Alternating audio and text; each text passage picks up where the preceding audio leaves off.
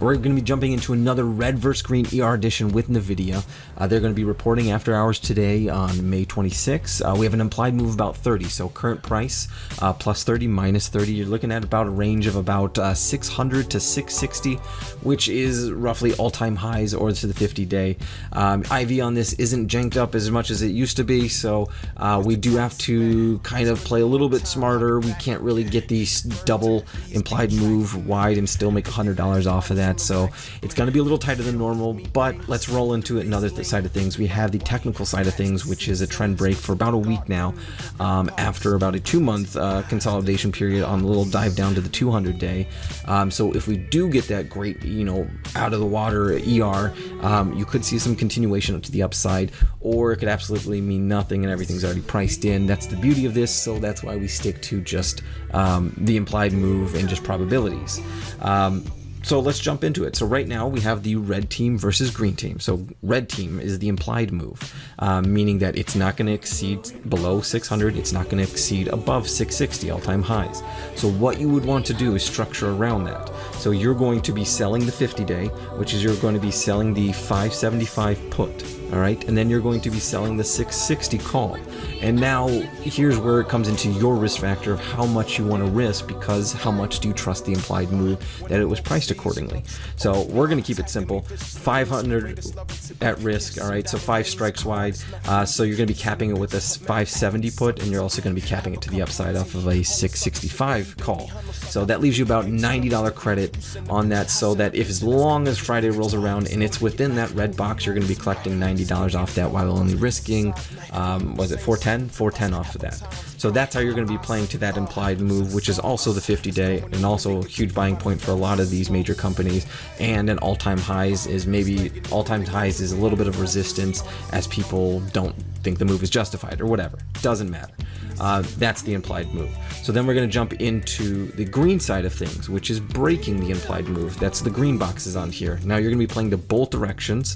So in order to play to both directions, it leaves you kind of 2 options here. You have a strangle and you have a straddle, which means you think that movement's going to be made out in certain either both directions, and modifying those things, the strangle and the straddle, gives you a bunch of different options that you can do. Most typically, ones that we run as well as iron condors, iron flies.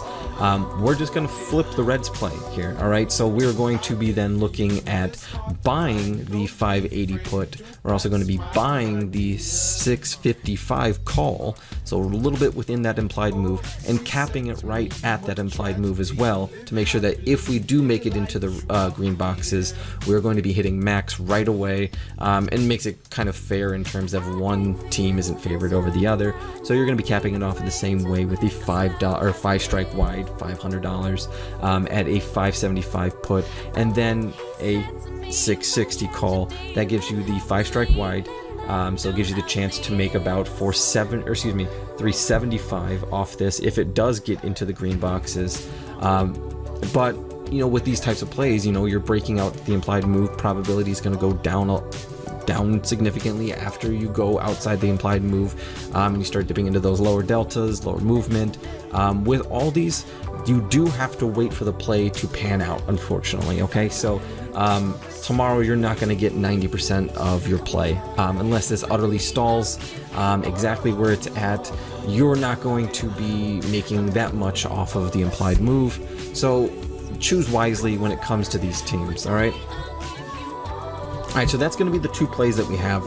We have the Iron Condor, which is going to be the implied move that we're going to be tackling, and then we have another Iron Condor, which is a buy to open debit on that, which is going to say it's going to move in either direction. It's just going to move. It's just going to haul ass, and it's going to do that. So those are the 2 plays. When you start factoring in a bias, a bullish bearish bias based off of whatever you know about news, underlying company, whatever, that is when you can start to dive into playing to those, and also factoring in the implied move volatility, everything else, with your verticals, your condors, your flies, adding a time component to these things, lengthening the strikes to kind of give you extra area of preference, whatever it may be, maybe unbalancing one side to kind of really make sure that you make it in a stalling manner, and also to your bias. There's just so many different ways that you can do this, but I don't want to overwhelm people and make these complicated things. I get enough DMs and enough questions questions about how to set up an iron condor, how to set up these butterflies. Let's just keep it simple, and then once everybody gets the hang of these things, we'll start evolving it more, adding those different components, adding the different biases, and just continue to evolve them as they go. And as the position develops tomorrow, evolve the position, take a certain side off that's not going to hit, or take a side that may hit, and kind of keep the profit from one side. There's just so many different ways you can do this, and I'm hoping that that's what you can take away from these. It's just learning a different side of things, rather than my trendy line say that this is going to pull it up here and we're going to win. Okay, let's leave it there, and good luck to both teams.